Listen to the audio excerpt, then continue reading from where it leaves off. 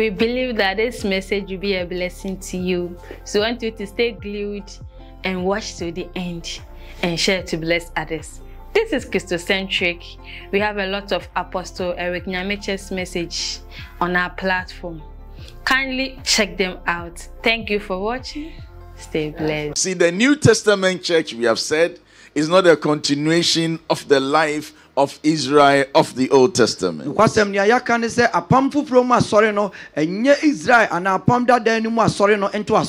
church is totally distinct from Israel.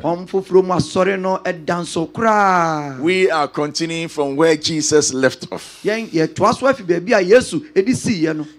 Israel makes a good pattern for the church. The truth is that Israel was a type of the church. So we always understand the church better when we know Israel well. So for what purpose did God deliver Israel? Why were they released from Egypt?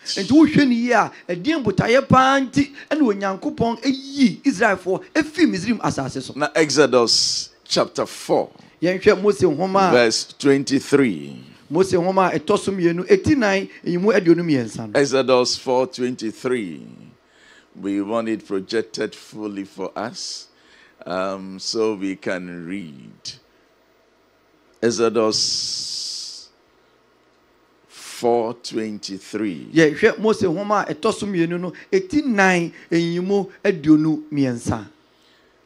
And I told you, let my people go, so he may worship me. But you refuse to let him go, so I will kill your firstborn. This is God's instruction to Moses for Pharaoh.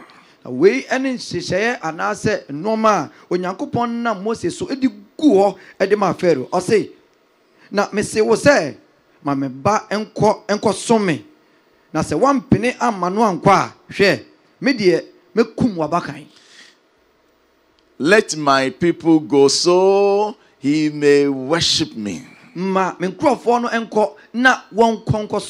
the he that is referring to Israel, so that Israel will worship me. So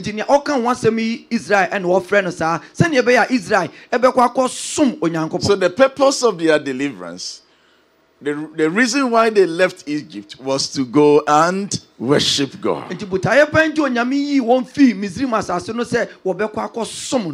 But the ESV or the King James may say it differently. Let's go to the English Standard Version. English Standard Version. ESV. And I say to you, let my son go. Now the son here is referring to Israel, that he may serve me.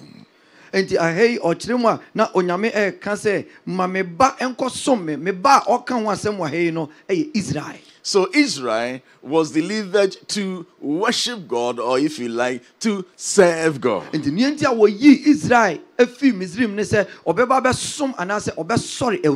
So we can comfortably say that God called Israel out to worship him, the God who delivered them. In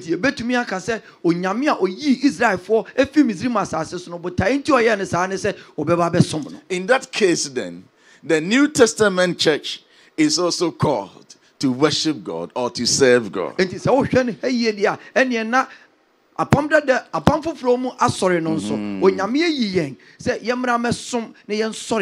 Why am I saying this? Because Israel remains our pattern. Hence the topic, the church called to worship. Now, what is worship? Worship. See, the English dictionary give various definitions for this word worship. Now I'll pick three main ones, which puts into context all the definitions. Number one, the English word worship means worship. To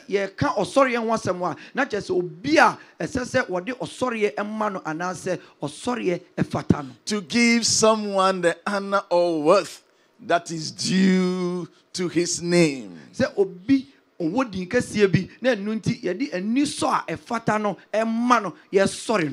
what worship is worship? To give someone the honor or worth that is due to his name. So sometimes you hear people say your worship sir and all that. They are just bowing to this big man or this great person or the superior. But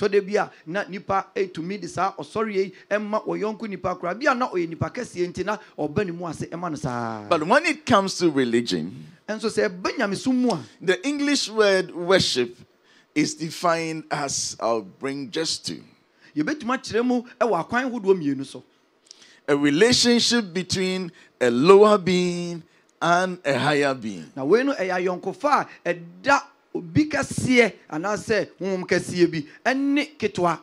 That is why the Peters will not accept worship.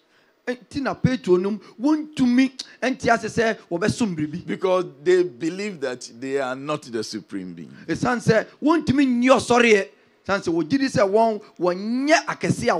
Worship is a relationship between a lower being and a higher being. Now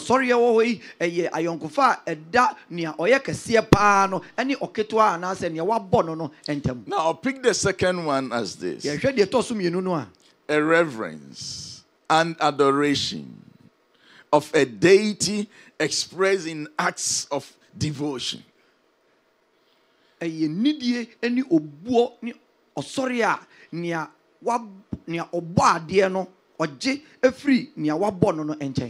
A reverence and adoration of a deity. You are adoring a God, and it is expressed in acts of devotion. The expression can be in various forms. Some can bow down, some can dance, some can lift their hands. That expression is what we also call worship.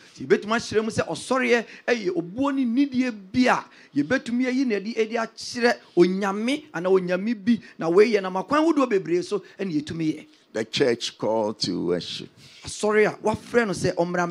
Sister, brothers and sisters, beyond the dictionary, there are a lot of misconceptions so far as worship is concerned. Meanwhile, worship is a vital religious right that we must hold with our two hands. But increasingly, it is losing true meaning and value in the Christian church today.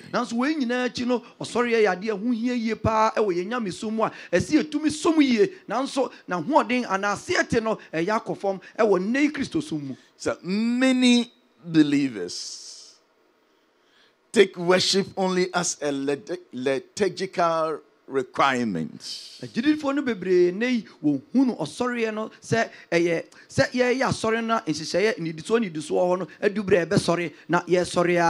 something we do at church for a set period and at home when we sing and adore our God.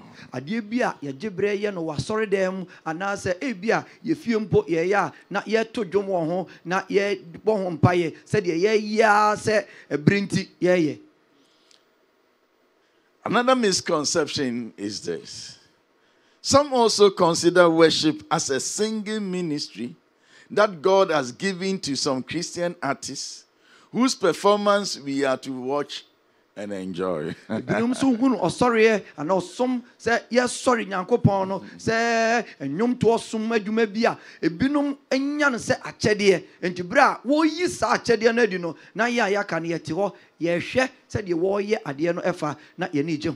Now, they are great guys. They are people that God has given talents and they bless the church. But that what they do in and of itself is not worship. When you penny be at Yamiadom or Domachadia with me to do me a pan and Romatessa. Now so near war, and said I know sorry, sir. Worship also could be imagined to be that session of or a period of time in a church service when we are asked to take our minds off our needs and contemplate on the holiness and the majesty of the King of Kings and the Lord of Lords and adore him. Today be sorry and so you bet me on say bribia yeah sorry no na sa bre no ya gibraka say oh obia yin na dwuni mfini haw ne na mane bia so ne yemfa ya dwuni nsi onyankopon ne kronkron ye ni tumi ene na hoɔden so na yensom no en sorry no na yenkeka nsɛm bi nkyerɛ sɛ onyame ye kɛseɛ ɔyɔ hempɔn ana sɛ obia ante sɛ wɔno. Now some of the churches will name this as call to worship. They will describe it as call to worship. Today be sorry ni bi otumi tu ade ni din kra sɛ ebrea ye de sorry ewurade. It is good. We also do it in our church. In our liturgy, there is the call to worship. And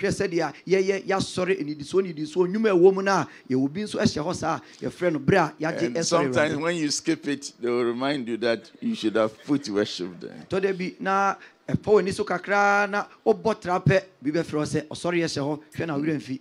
Yeah. I know this woman who likes this song. Me fe. The song means that the holiness of God is beautiful. Your holiness is beautiful to me. But the character is so bad. See, the holiness of God is something that she adores. But as for her, she doesn't like holiness. So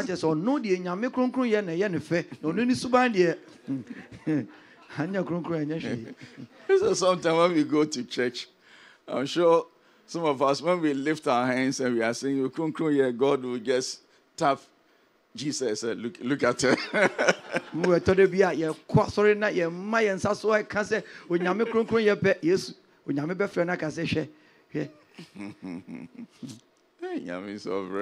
God is going through a lot.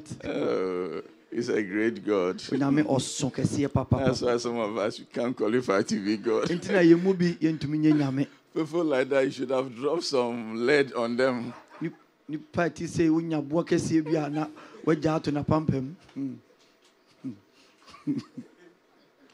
So as a result of these misconceptions of wisdom, the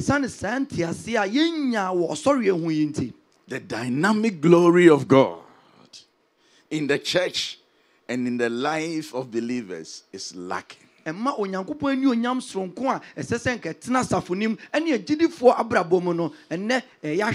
a couple of weeks ahead, I'll be calling us to rethink worship.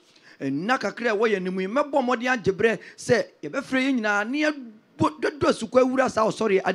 will attempt to trace the basis of the practice of worship and their meaning in the Old Testament. Through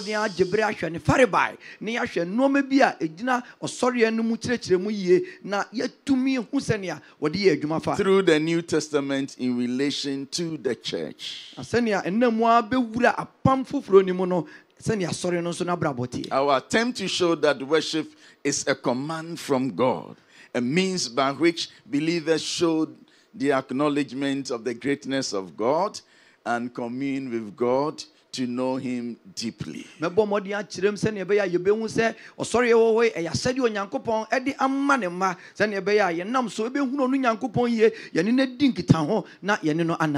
This deeper knowledge is necessary for the believer's total submission to God's will. If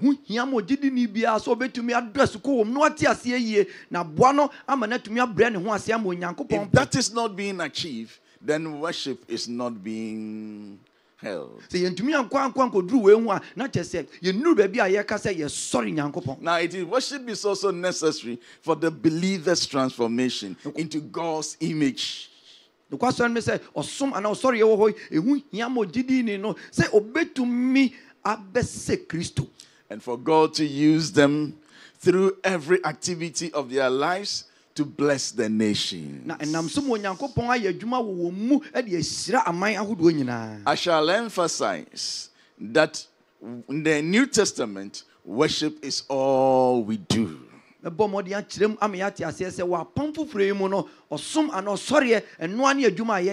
that there should be no dichotomy between sacred and the secular. There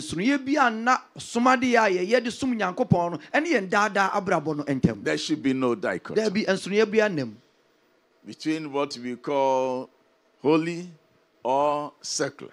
Because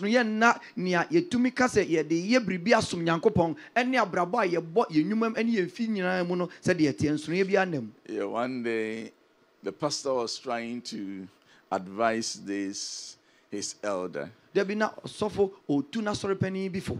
the elder said, "Pastor, this one is work." And I saw penny no catcher and said, "Sofo, we a majuma asemu. This one is work. This is business. We a juma sem." But you see, I'm praying that we will come to that point where we will know that there's nothing like sacred, there's nothing like secular, so far as you are concerned. Na me bompa esi nyina ba bedu ba bi ebe hunu se abraba ye bo biara se ye wo fie se ye wo adwuma mu o yade nyina ebom e wo Nyankopon anim esom no. Because when I'm going to church, I carry the Holy Spirit with me, and when I'm going to work, I carry the same Spirit with me. I don't excuse the Spirit anytime, anywhere. And the senior me kwa sorry a me nya won konkron no akire na me ne no ekor saa na me kwa adwuma nso a etie no no. Now, please listen to this. The Christian believer should be the same everywhere in holiness, in sincere worship to the Lord. We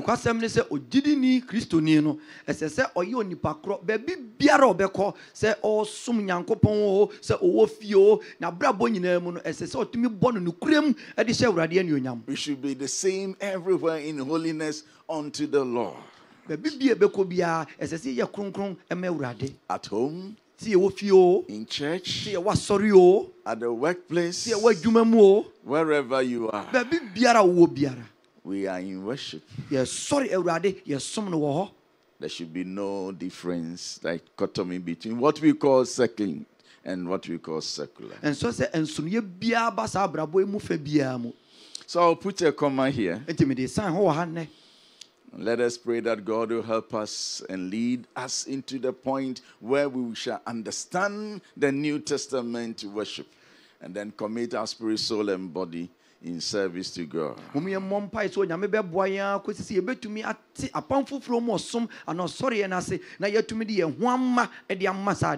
purpose of Israel's redemption was to worship God or to serve God. Our redemption as new creations and the church is to worship and serve God. If we understand it well, we shall please the Lord. Now